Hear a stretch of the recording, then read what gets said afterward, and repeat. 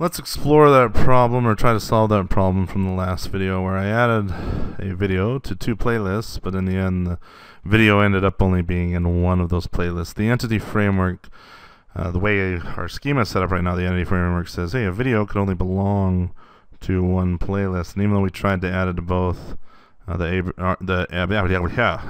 entity framework arbitrarily removed that video from one of the playlists, and so you can see the next viral hit is only in playlist ID 1, which is epicness. That's not what we want. That's not what we want. But first of all, I want to beat into your brain, or stress at least, that the schema that the entity framework uses to set up these tables, the right columns and what relationships exist and all that stuff, that's called the schema, the description, the structure of the database inside of the database. The schema is determined by the structure of our classes here. The entity framework kindly looks at our classes, and with a whole bunch of reflection, the entity framework realizes, hey, we need to set up some tables. We need to give them these column names. We need to set up a relationship because we have a relationship here, and that sort of thing. And just by the way that we have our schema here, it looks like a playlist has several videos, and at that point the entity framework assumes, we all know what happens when you assume things, the entity framework assumes that means each video can only belong to one playlist, and that's called a one-to-many relationship, one playlist to many videos. But what we actually want to support this scenario down here is a many-to-many relationship. We want many playlists, and each playlist can have many videos, and each video can belong to many playlists, and sometimes that's represented by this infinity sign. Many to many. Is that right? Many to many relationship. Anyway, there's a few ways to set that up, but just by using convention here, we need to give the entity framework a little more knowledge about what we're trying to accomplish, and there's a couple ways to do that. One, I can go from a playlist to all the videos inside that playlist just by using this. That's what's called a navigation property. Give me a playlist and I can search all the videos by using this property here. But there's no way if I have a video to say which playlist the video is in if I have a reference to a video instance. There's no property down here that allows me to navigate to which playlist that video is in. So we can certainly provide one. Public playlist.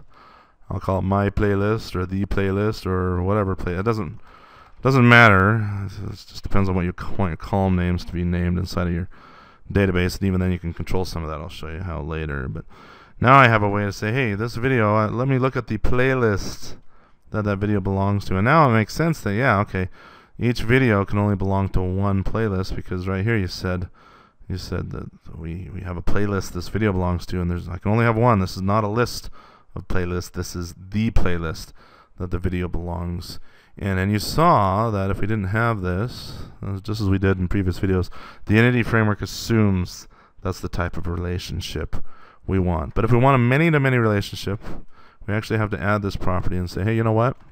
This video could have a list of playlists that it's in, and I can put a little S on the end here to make it plural and say, hey, this is my playlist. These are the playlists that I belong in.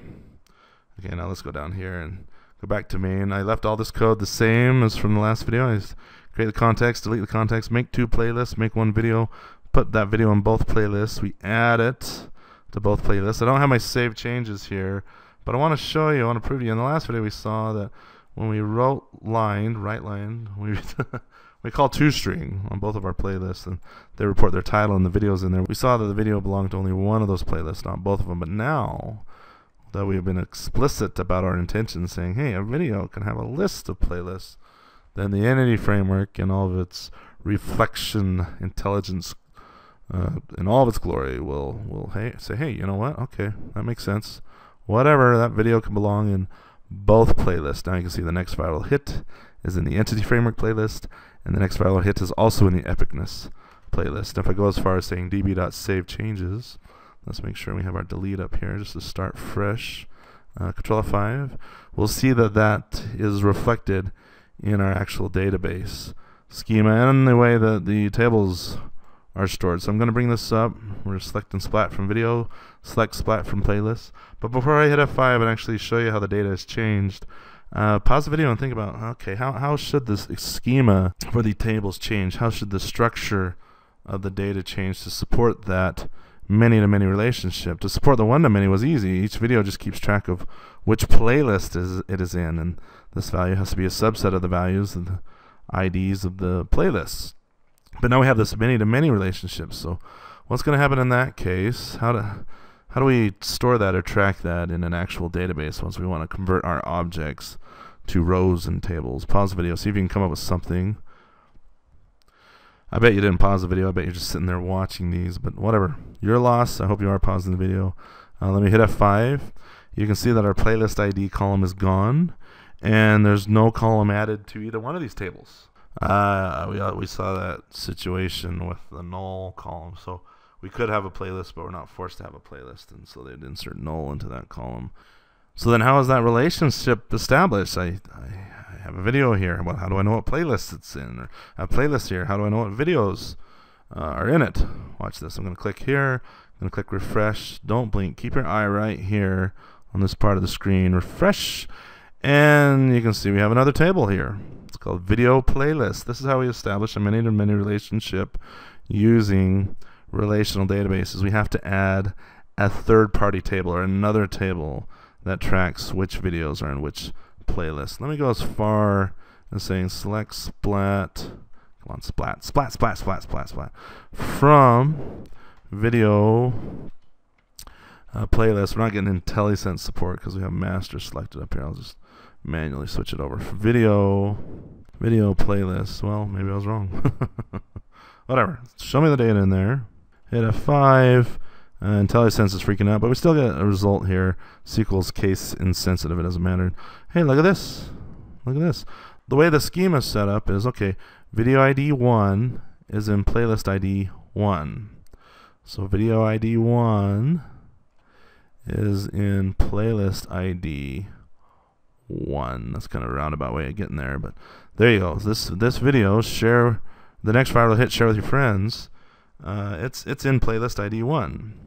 And then same thing again here. We have video ID 1 is also in playlist ID 2. Okay, playlist ID. Oh, squeeze in here nice and tight. ID 2. And so now we can have many-to-many relationship by using this mapping table, if you would. It maps the video ID to the playlist ID. So now we can have the video ID. It shows up multiple times. Remember we had that problem right here where I was trying to store, or we thought we should store, two playlist ID in the same column. Totally not legit. Instead, what we do is in this table we're going to add a row for each relationship with the many-to-many. We have video ID 1, it's in playlist ID 1, and then again video ID 1, it's also in playlist 2. So now we have a single value per cell, and we're also tracking that many-to-many relationship. And furthermore, there's actually foreign keys to enforce this. If I come over here to video playlist and I say design, you see there's video ID, playlist ID. The combination of those two make the key for this table. They're both integers. We're not allowing any nulls because it wouldn't make sense to insert a value for one column but not the other, or vice versa. You gotta have both values. If a video is not in a playlist, we just won't have a record for that relationship, which hopefully makes sense. I'm gonna right click here, say relationships, table and column specifications. You can see we have two of them. The first one says that the video playlist ID, if we insert a playlist ID into this video playlist mapping table, then that ID better exist, that playlist better exist in the playlist table, which makes sense. If we say a video belongs in a playlist, that playlist better exist. Vice versa. Same thing, video playlists, our mapping table, a special new table. If we insert a video ID, that video ID better exist as well. Okay, which makes sense. That's a many-to-many relationship, which is nice. This is kind of the bridge or the go-between this table right here. Keeps track of which video is in which playlist, and if a video is not in that playlist, we simply will not insert a record mapping that video to that playlist. So there you go. That's many-to-many relationships. The many-many relationship concept in SQL hopefully is not new. If it is, again, you can check out my SQL programming playlist. But now you can see that we have the many-to-many relationship. We had to be explicit about our intentions by having both the list here and the list here in both classes that we're mapping between, and then the Entity Framework was smart enough to set up that mapping table for us.